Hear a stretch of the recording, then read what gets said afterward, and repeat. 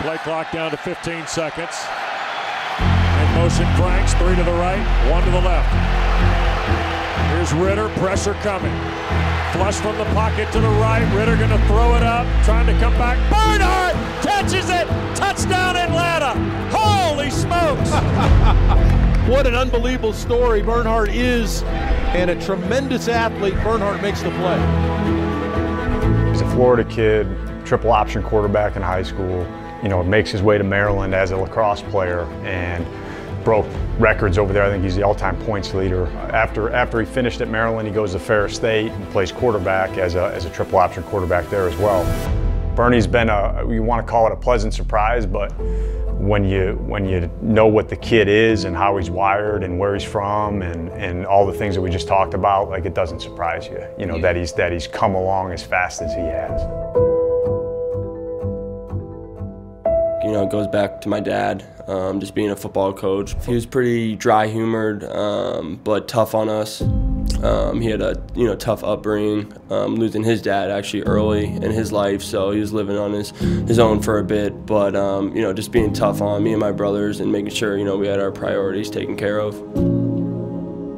Football was definitely the first where Dad was involved. That's what we were doing. If we were outside playing football, he wanted to be outside playing football. Kind of your tag-along little brother, as most probably people would think about. When I wasn't playing lacrosse, I was doing football. When I wasn't doing football, lacrosse. When he got to high school, the ability for him to kind of do what he was kind of doing on a high school field, and there's definitely something there more than just kind of your normal, high school football player or athlete per se.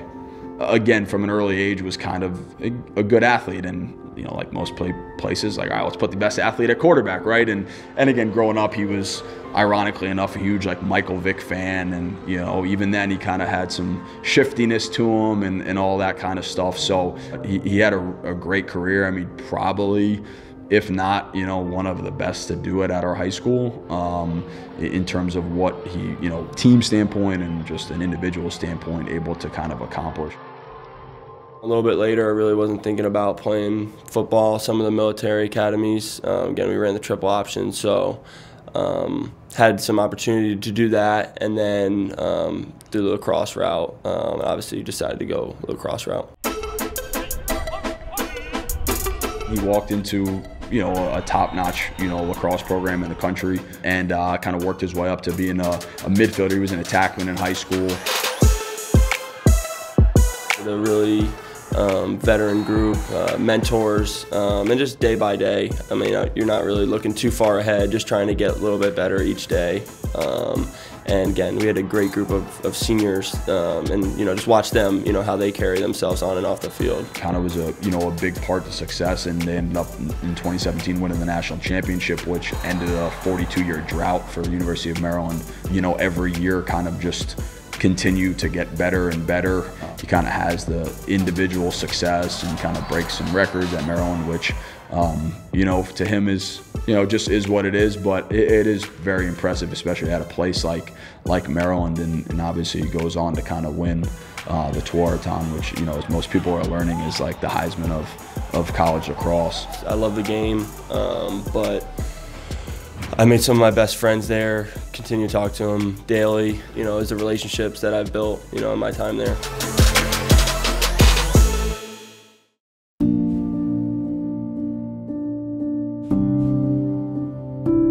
He kind of didn't really tell us too much. I mean, you can kind of, bits and pieces, kind of pick some things apart and figure there's something going on. But when he ended up telling us, obviously it, hits pretty hard. And then, see him in the conditions he was in, that was definitely the hardest thing.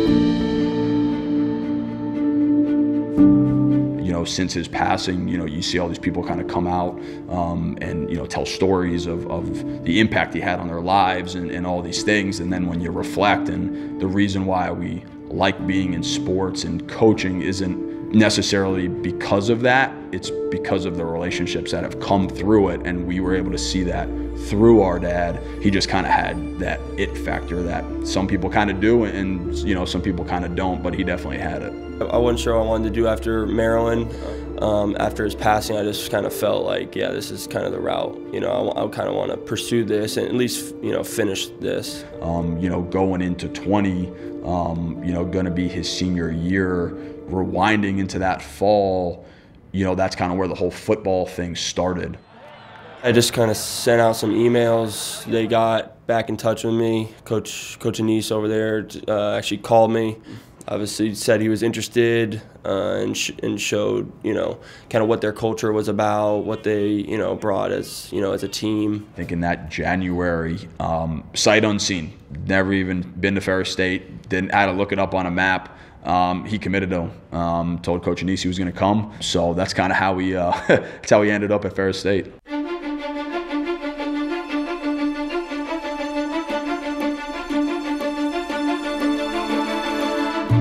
When I got there, they were already a great team. You know, with Coach Anise being there, I mean, you could see, you know, what he was building and what he had built. And like I said, they had a great team before I got there.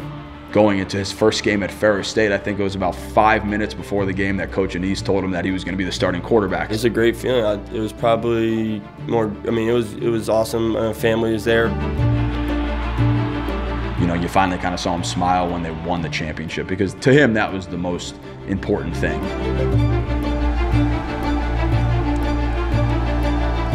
We had some 7-year guys that came back and kind of look on their faces, you know, to finally, you know, get the championship. So it was really cool to see, you know, how happy they were. And during that season, Coach Smith brought his name up, and Coach follows every sport that there is, you know, basketball, lacrosse, you name it, and Bernie's name was always come up because he's the, you know, this great lacrosse player who's playing football at Ferris State, and he asked about him during the season, and we made sure our area scout was on it. And after that season, he went and worked out at Maryland as his pro day. So we went and watched that, made sure we were there to attend it, and he worked out as a wideout. And so that's kind of where the process started that way. They were talking to me and said, hey, maybe there's some interest here, and yeah, maybe I'll, you know, give it a shot. When you watch his lacrosse tape, it's impressive. He's a gifted player, gifted hands, you know, instinct, spatial awareness. So you watch that, you know, and you're trying to make it, okay, well, what about football-wise? Well, when we watch him as a quarterback at Ferris State, a triple option quarterback, you're seeing the same thing. Now you got the ball in your hands and you're running and you're making guys miss and those types of things. And you start piecing everything together. Super, super excited, honestly, you know, to have someone, you know, reach out and do that. It obviously means a lot and show their interest. So it was definitely a great feeling. There was no huge, like, climactic moment or, you know, anything like that. You know, definitely some congratulations and proud of you, you know, for those things. But every time he gets to one of those points, he's just already moving on from a thought process to, like, okay, this is just the beginning. Like, now the work is kind of just starting, which is just Jared. He's come a long way switching positions, playing wideout for the first time, coming to our mini camp. From where he was at mini camp to where he's at now it's light years away, and that's because of, I think, just his overall athletic ability and playing other sports and having that feel. Just trying to get better each day, but also just trying to be a good teammate. Again, and that just comes with, you know, coming to do your job every day, trying to, you know, help your teammates get better. You know, for Jared, we know he has great intangibles and all those things, like he's our brother, or, you know all those things, but sometimes people don't get that opportunity to show those, and hopefully that they've seen that, and I think they have. You know, otherwise, like I tell him, like, you know, if they didn't think you could be doing some of these things, like they wouldn't give you the chance. So, you know, you just kind of keep believing in yourself, because they obviously see something too. There are other players on this team that are playing really well. What's the kid's name? Jared Bernhardt? Bernhardt, yeah. This kid's gonna make the team, guys. If you're telling me he doesn't, I gotta ask the reason why. He's popping. He's making plays, Mike. He's catching balls. He makes plays every freaking game. So everybody wants to see this kid out there. But you can't ignore it. No. How quickly he's improved from pro day, mini camp, OTAs, training camp, to the game, you know what I'm saying? Like it was, you just saw it coming, you saw it coming, you saw it coming, and the kid works at it. It's him. He's got a great demeanor about him, walking around the building, very serious. You know, I love that about him. Jared Bernhardt makes this team. I like it. I mean, all I know is he's the one guy that was making plays. I don't know, you know, again, with all the emotions, just trying to, you know, figure it out. But, you know, I talked to my family, nice to hear from them. Had a bunch of, you know, friends and family reach out, which was, you know, great to hear from them as always. So, again, just probably a bunch of different emotions. For his first opportunity ever to have the opportunity to dress in his first opportunity that he ever could, that kind of was like, whoa, like that's pretty, like I was like breathtaking, you know. I was like, wow, like this is it, like this is real now, you know. So like when I go now and sit in the stadium and it's like his first NFL game, and you know he's a better person than he is an athlete, and he's a pretty good athlete.